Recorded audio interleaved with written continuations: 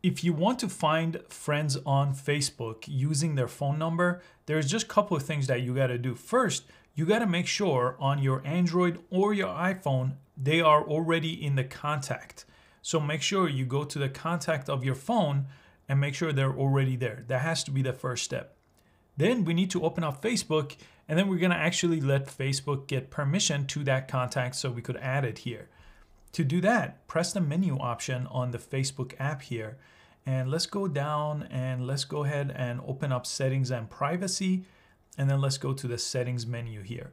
And under the settings menu, if you scroll down, we're looking for something here called upload contacts. In my case, it's under permissions, but if you don't find it there, just go ahead and search right here with the search icon and look for upload contacts, and then go to that page. Now, basically with this, I'm gonna press learn more to explain, but now Facebook could pull phone numbers from your contacts so you could add them here on Facebook or find them here on Facebook.